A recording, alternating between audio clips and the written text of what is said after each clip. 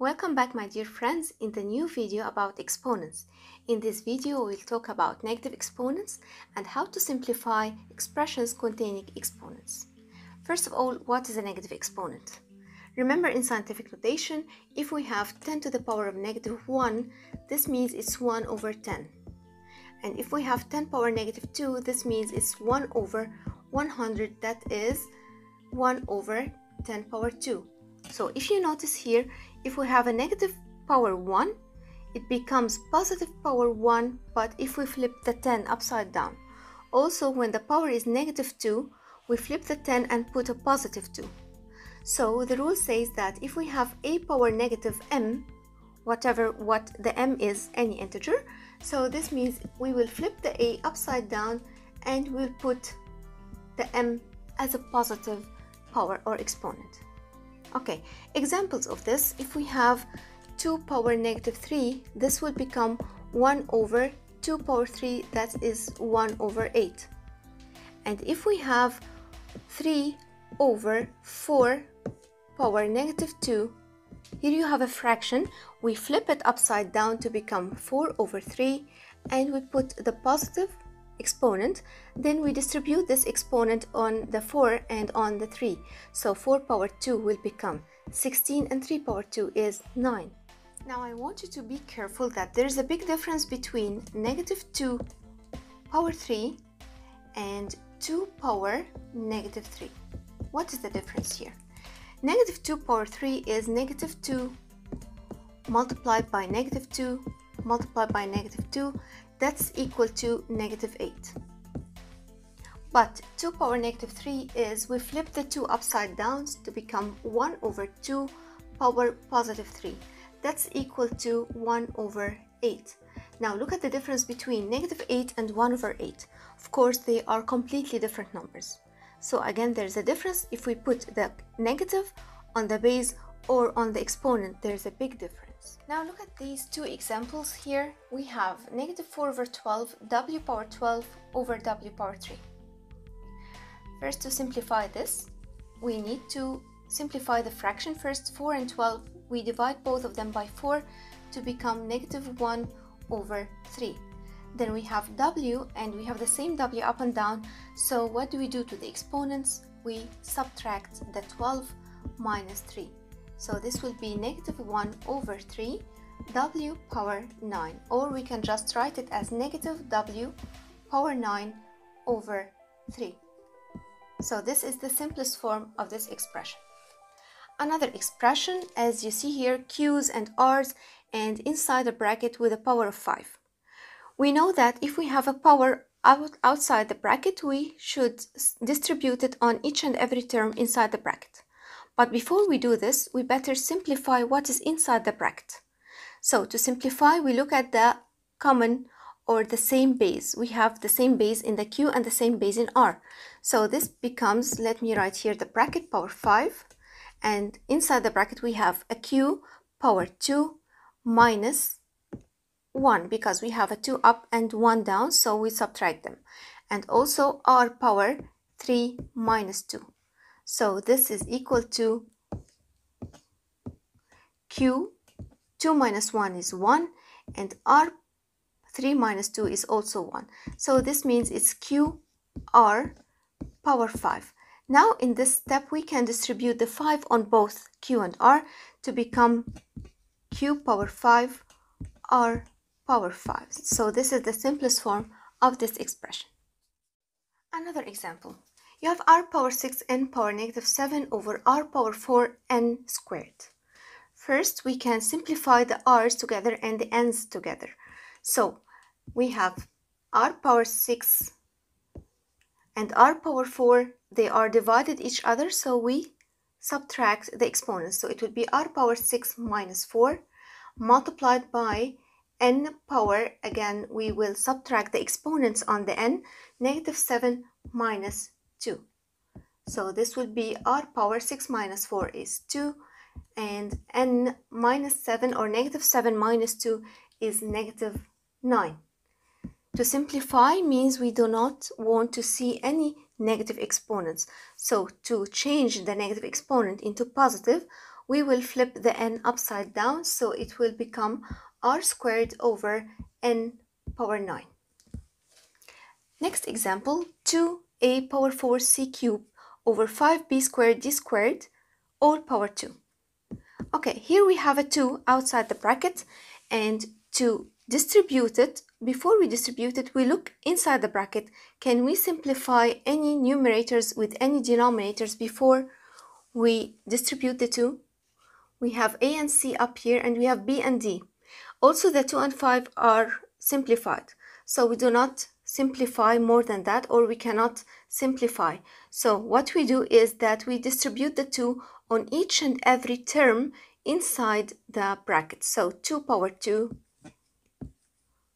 a power 4 power 2 means 4 times 2, because power of power, remember the product of power rules, and c power 3 times 2 over 5 power 2, b power 2 times 2, and d power 2 times 2.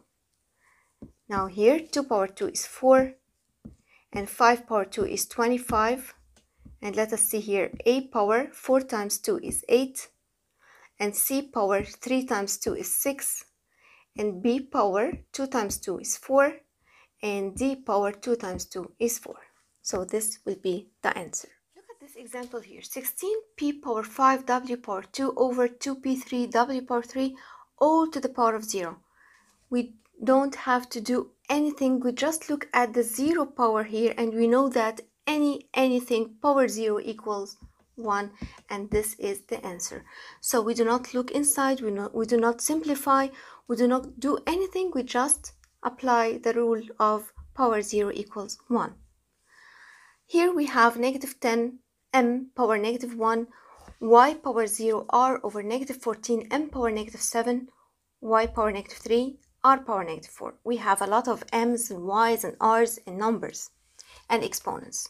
First of all, we will look at the negative 10 and negative 14. Of course, the negative can be cancelled or crossed out with the negative. So it will be 10 over 14. And then 10 over 14 can be simplified by dividing both 10 and 14 by 2 to be 5 over 7. Now then we have m, and we have m in the numerator and m in the denominator with different exponents, and this is division, so we subtract exponents. So this will be m power negative 1 minus negative 7. Let's continue. We have also y power 0 here. Y power 0, we just cross it out to be 1. And we have y power negative 3 down, so we'll put it y power negative 3. And then we have r up here. We have r power 1 and r power negative 4. This will be r power 1 minus negative 4. Now let us settle things down. So this will be 5 over 7. M power negative 1 minus negative 7. The minus and negative becomes positive. So negative 1 plus 7 equals 6, positive 6. And also the y power negative 3, we will make, or we'll change the exponent into positive by flipping the y upside down. If it is in the denominator, it becomes in the numerator with a positive exponent. Then r power 1 minus negative 4 equals 1 plus 4, that is r power 5. And this is the final answer, or the simplest form of this expression. Now look at this example. We have a lot of variables a, b, c, and numbers, and it looks like complicated, but it's not complicated if you just simplify what is inside the bracket before we distribute the 3 on it. First of all, that 24 and 18 can be simplified by dividing both 24 and 18 by the highest common factor is 6. So 24 divided by 6 is 4, and 18 divided by 6 is 3. Now look at the a. We have a up and down, so we write a, and because it's division, we will subtract the exponents. So it will be 11 minus 6 in the power. Then b, we have b power 16 up and b power 6 down, so again we subtract the 16 minus 6. And we have c power 6 up and c power 6 down, we can just cross them out, so this is equal to 1. We don't have to write them. And don't forget that all of this is inside the bracket power 3. Now let's continue. 4 over 3, okay. A power 11 minus 6 is 5, and b power 16 minus 6 is 10, all power 3. Then you can, here in this step, you will distribute the power on every and each term inside the bracket. So 4 over 3 power 3, this means it's 4 power 3, that is 64, and 3 power 3 is 27. And that's here a power 5 times 3, that's 15, because we multiply powers. If we have more than one power on the same base, we multiply them. And b power 10 times 3, that is 30. And as you see here, it became simplest form. Now I have a couple of real world problems. The area of the rectangle in the figure shown is 32xy cube. So it's 32xy cube. Find the width of this rectangle. As you see from the photo, the length is 8xy. So we have the length, this is the area given, and the length is 8xy. So how to find the width? We know that the area equals length times width. So we have the area, length, and the length. So we need to find the width by dividing the area by the length. So we're going to divide by, so we'll find out the width by dividing 32xy cube over 8xy. Okay, now 32 divided by 8 is 4, and x over x goes together, cross together, and y cube over y, this means it's y power 3 minus 1, because here the power is 1, and this is division, so we subtract the exponents, so it will be 4y squared, and this is the width of this rectangle. Another example. The nucleus of a certain atom is 10 power negative 13 centimeters across. If the nucleus of a different atom is 10 power negative 11 centimeters across, how many times larger is the second nucleus? So when he asks, we have one of the nuclei is 10 power negative 13 and the other is 10 power negative 11. So of course, which one is greater? This one or this one? The one with the negative less, this is the greater one. So 10 power negative 11 is greater than 10 power negative 13.